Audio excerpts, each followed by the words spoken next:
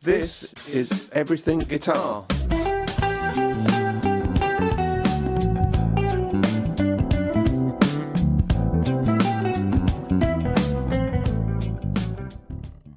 Good morning, Vietnam! Well, alright, it's not Vietnam, but it's more like London.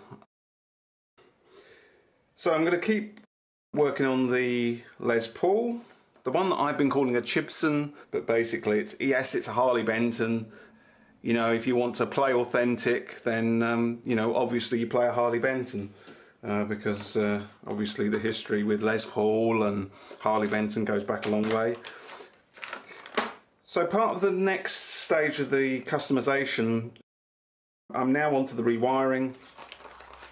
I thought what I'd do is order a couple of these kits, because if you're not that experienced and you don't want to go around shopping at component places, you can buy an entire kit.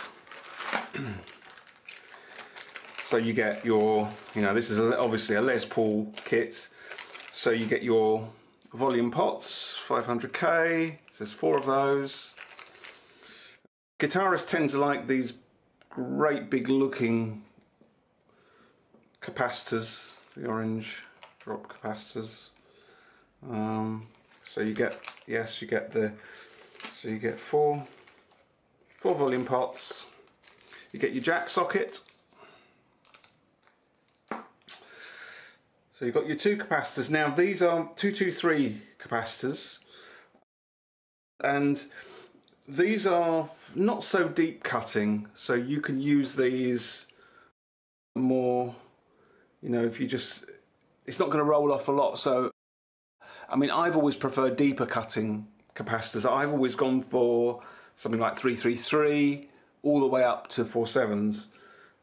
So these are the 223. And in here I've got another set of these this is from Iron Gear, which I bought these from axtech.co.uk, and it comes with a diagram.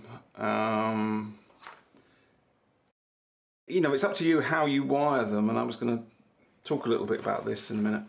So you get these diagrams, and then you've got your switch. I'm really not a fan of these type of switches. I prefer the block with the three lugs at the top. But anyway, these are more kind of Gibson-like, and obviously gold. It's quite, you know, gold probably plated something. And then you get your wires. So in a set, you know, it saves you trying to look through, you know, your specs in terms of wires and the rest of it. So it's quite a quick way of doing it. Now, I want to try and do this, when it comes to the wiring, I've done a lot of wiring and I like to do it fast. So actually, ordering in a kit, it's a good idea. Iron Gear are a pretty good company, you know, they make good stuff. I kind of trust them. They even give you a little bit of solder. I mean, I've got tons of solder, so I'm sure that's, hopefully that's good stuff. I'm sure it is from them. Your consideration when ordering a Les Paul kit, the main difference, I mean, it doesn't matter whether you're putting single coils, I mean, these are single coils. It doesn't matter whether you're putting single coils or humbuckers. You're usually putting 500k pots on these sort of things, in a Gibson anyway, in a Les Paul. Gibson sort of Les Paul thing, so you're always going to have 500k pots. I'm not sure that the Gibson ever used 250k pots. There is a way of putting 250k pots, I think, on the tone pot. I've seen some diagrams and they're talking about, this is when you start messing about with loading, ohm loading and all this. But your safest bet is just to go all 500s. There are some tonal variations with pots, but generally I'm sticking with the 500s. I don't want trouble and I don't want experimentation on this sort of quick job. So yeah, so these are the 223s.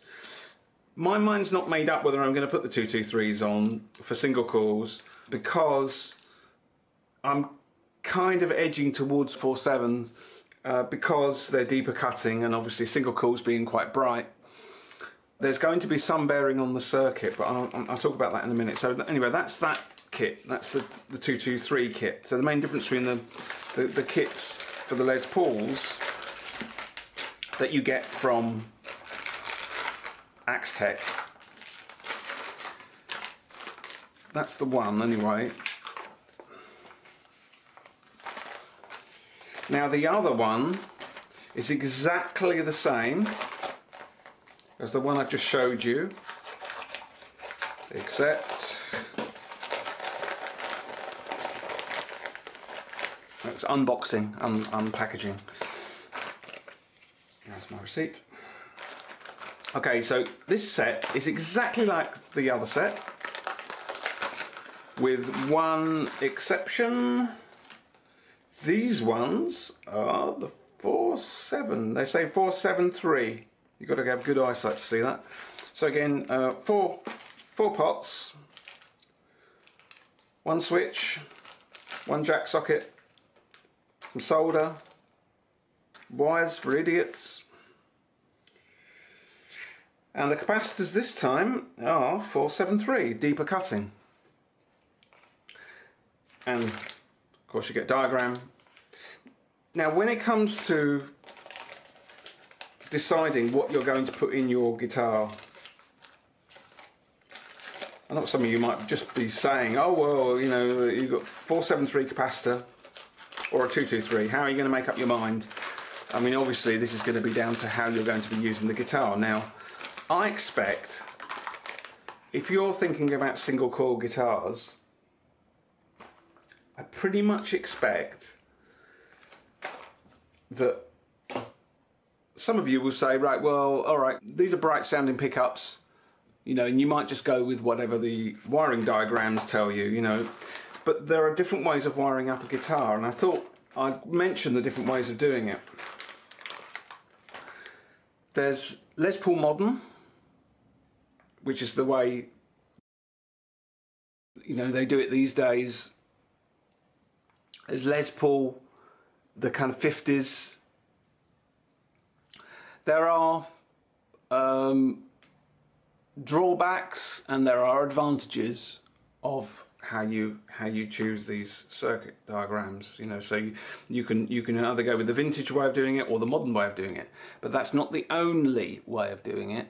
You may be reading that if you wire it up a particular way, some people say, well, you don't get, you know, I mean, like here, they've got the pickup, it's going into the volume, and then the output is also from the same lug going into the middle lug here, and then they're connecting the capacitor, and you'll have to solder it directly onto the pot.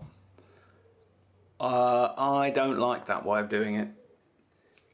You're asking for trouble, in my opinion, wiring a capacitor onto the back of a volume pot. So there are other ways of connecting the capacitor between the volume pot and the tone pot, and then something still has to go to earth, so it's still being filtered. So this is filtering to earth there. There are other ways of wiring the lugs. You can wire one of the lugs to the back of the pot, so in other words you've got your ground, but the filtering happens between the volume pot and the tone pot. So you've got these other ways of doing it. One of your other considerations is, if you say, you may read, oh well, if you do it one way you get a volume drop when you turn your tone pot down. And then you may find that some people say the tone pot is too aggressive, you know, it rolls off the tone too quickly. So one of the things what you do is you decide you're going to do the modern wiring or the vintage wiring. Now, as I seem to recall, the vintage wiring you get the volume drop, and then with the modern wiring you don't get that kind of volume drop. So you know, the guitar acts in a much more stable way when you're using the pots. Generally, stability is good. You know, you want predictability, stability.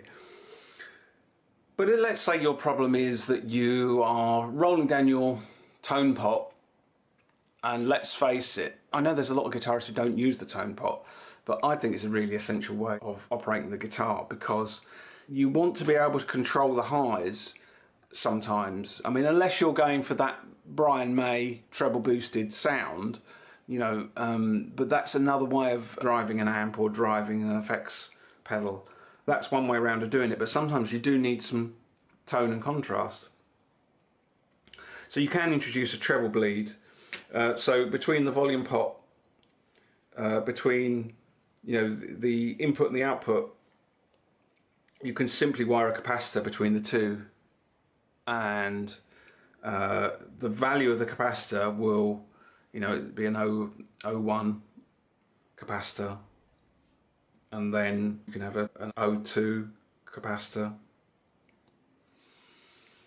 or you can make it switchable. Put a little toggle switch between the two, or use a pot with a switch. I'm not going to bother for this sort of guitar for the moment. I always consider putting in treble bleed, but these are going to be quite trebly, so I may not bother with the treble bleed. Some guitars I do use that on. I've used treble bleed on Telecasters, because obviously you want that sometimes with the bridge pickup, especially you want, you know, to retain your highs. But equally, on my Jeff Beck Strat, I really like the way you can roll the tone off, especially on the bridge pickup. So there are different ways of doing it. It depends what you're going to do with the guitar. So there's treble bleed is your other way of doing it. So then you can add a treble bleed to a more traditional type circuit, or you can add a treble bleed to a more modern wiring type circuit.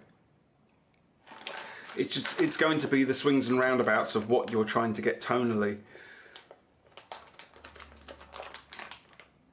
So this is the iron gear system. So, and then the soldering work is going to start next. So I just thought I'd do a quick update on this, and hope for some of you that it's kind of interesting and worthwhile watching this, and I hope picking up some ideas. Alright, I'll see you all soon. Thanks for watching. And if you want to see more performance-based content from me, then head over to my main performance channel, the Dale Harris Guitar channel, and it's in the card right now in the right-hand corner.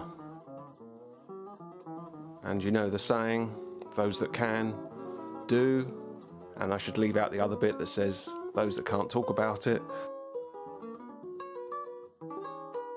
So if this video has helped you, then why not subscribe? And why not check out some of our other videos? And there are 2 here to check out for you now. And remember, don't just watch, play, and make the commitment to becoming a better guitarist by subscribing to the channel. All the best. Hasta luego.